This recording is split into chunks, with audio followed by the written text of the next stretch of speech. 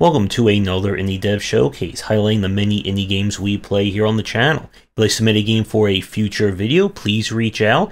But otherwise, let's begin.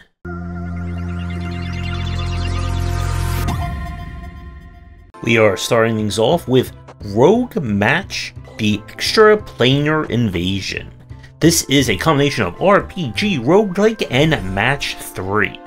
You are exploring a magical castle full of monsters, creatures, and elemental forces. In order to brave the rooms, you must use the power of the elements and matching 3 or more in a row in order to survive and move from room to room. In this one, the rooms are randomly generated as you explore. Your job is to match the various elements, which will kind of do damage around them. You can also use different spells as well. Every time you match around, the enemies will move or react. If they get too close to you, of course, they will do damage. And your mission, of course, is to finish them all off before more enemies spawn in. As you explore, you can find unique items that will give you benefits, spells, and all that other good stuff. And this one is definitely going to be on the advanced side. One of the issues I had with it is that it can be a little bit hard during some of the boss encounters or some of the hard fights to know what is exactly happening with the enemy on each turn. As the game goes on, you need to match the correct elements to the enemies in order to do damage to them. But the problem is that if the enemy, let's say, is not next to an element that they're weak against, and you're just not able to get that hits in, eventually more enemies will spawn in, creating this kind of cascading effect that you're just not able to get the guy down before more enemies spawn in, which will take more time, and then you hopefully can get him down. If not, even more enemies will spawn in, and etc, etc. This one is definitely, again, going to be on the advanced side, so if you're a puzzle roguelike fan, then this should be an easy recommendation for you. Now, please keep in mind, the footage you're seeing is taken from early access and may not represent the current version of the game, as of course it has been updated since we played it on stream. And now we go to Joe Wander, the Enigmatic Adventures. I'm pretty sure my tongue just ruined that part. This is a 3D platforming puzzle game. You play as Joe, who wanders, and he's exploring a variety of worlds looking for treasure, fame, glory, and MacGuffins along the way. So while the footage here does make this appear to be like a pure 3D platformer, it definitely focuses more on puzzle solving. You'll use Joe's ability to jump and whip around to solve a variety of puzzles, collect items, and try to get those treasures you need. This one does have a little bit of combat to it, but this is definitely more focused on the puzzle solving and exploration, rather than, again, on a lot of jump tech, movement-based challenges, etc. I do like the aesthetics of this one, going for kind of like a very cartoony, yet still kind of like realistic looking like environment, that sweet grass and leaves textures that you're seeing. So the difficulty of this one, again, is going to be more puzzle related. If you're looking for, again, a 3D platformer, this is probably not going to do it for you. The platforming and jump tech is kept relatively benign, but the puzzles will get more advanced, especially if you're trying to get all the MacGuffins in the levels, all the coins, all the gems, and all that. There's going to be multiple worlds, multiple puzzles, etc, etc. And I was enjoying this one. Not the, I think, most complicated game you're going to play anytime soon, but if you're a fan of puzzling and looking for a fun adventure to go on, then I would recommend you check this one out. We now go to Creeping Deck Pharaoh's Curse. This is deck building roguelite that takes the Slay the Spire formula to Egypt. You're going to be battling lots of Egyptian themed monsters, gods, and more on your quest for treasure, upgrades, and more cards. The formula, again, should be familiar to anyone who's played a deck builder in the past 7 years. Each battle, you'll use your variety of cards to deal with enemies of all shapes and sizes. After a battle's over, you can add a card to your deck.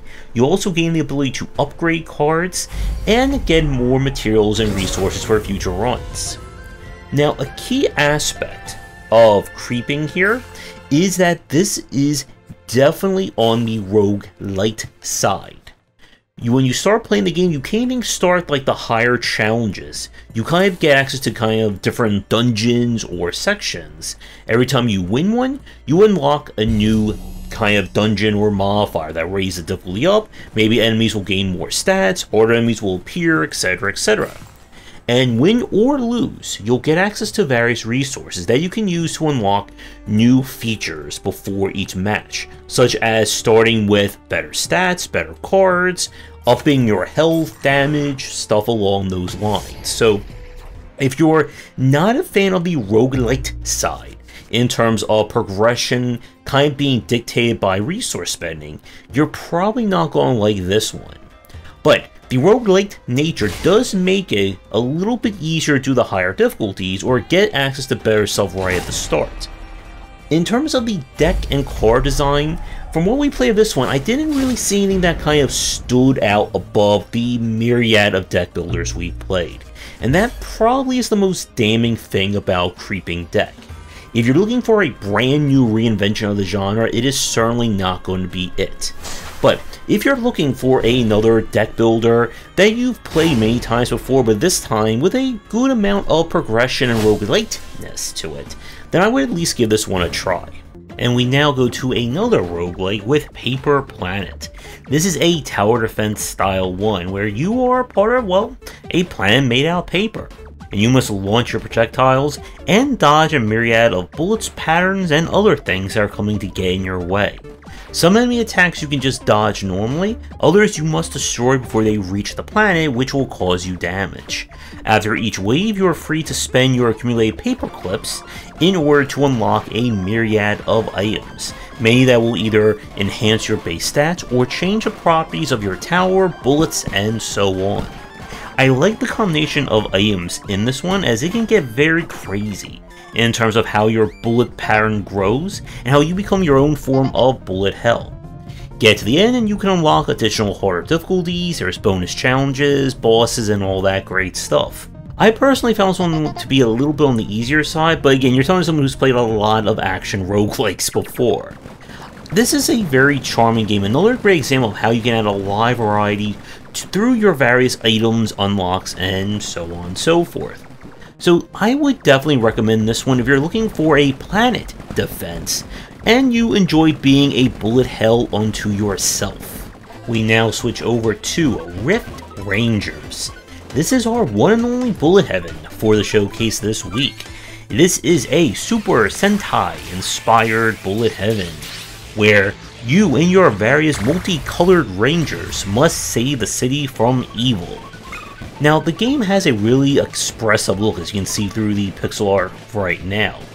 What makes it unique from a lot of the other bullet heavens we've played is that while you aren't going to be attacking directly, as we all know, instead of you having automatic weapons that follow or attack off of you, all your weapons are built as towers that you can place down at a moment's notice. You are limited to a certain number of towers based on upgrades and unlocks that you can have out at one time.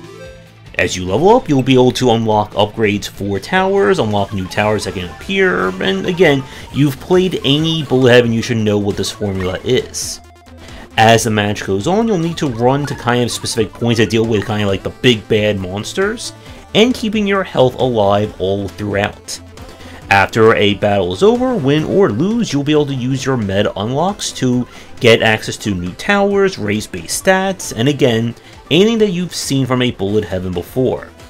I like the aesthetics and the style of this one. It still follows in kind of like, I guess we're now like the early stages of bullet heavens.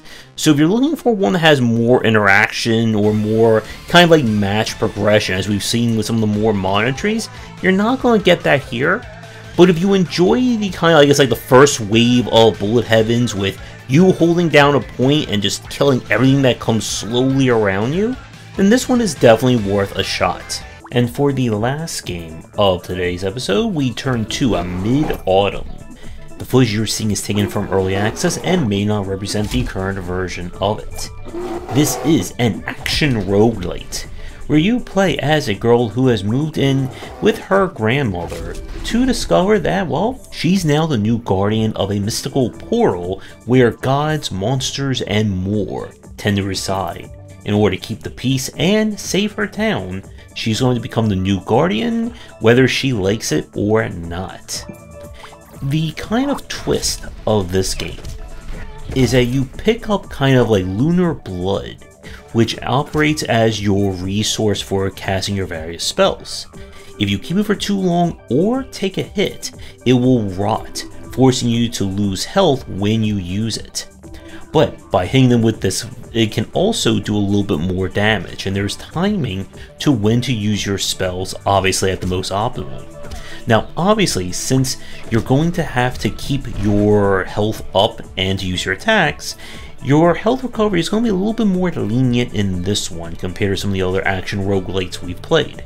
And just like any other good example, win, lose, or draw after a run, you'll be able to complete quests and unlock persistent upgrades and unlocks for future runs. Now, the version that we played was still very early. I think this footage you're seeing is from like week 1 of early access. So we definitely ran into some issues just in terms of readability. A lot is going on screen, especially when it fills up with lots of enemies, and you're trying to make use of your powers, not get hit, avoid lunar rot, etc, etc. And you're going to be in for kind of slow goings in terms of the meta unlocks, at least from the version that we played. Still, the story and the setting are quite interesting and different for the genre, and there is certainly potential here. Now, as I said at the beginning, since we've played this in early access, I don't know what they've added or if they've added anything new to it. So, I would recommend this one if you're looking for a different kind of roguelite, but again, keep in mind that it is still in early access, and hopefully things will go swimmingly for them. So with that, we're going to wrap things up for the showcase this week. I'd like to thank all the developers who submitted games. You'll find links to everything down below. And if you'd like me to go your game for a future stream and coverage, please reach out. But with that said, have a good night, and I hope you enjoyed the games. Thanks for watching, and a special thank you to our Patreon supporters. If you enjoyed the video, do the YouTubing stuff, be sure to visit our Discord and Patreon, and if you're interested in more in my thoughts on design, check out my game design books.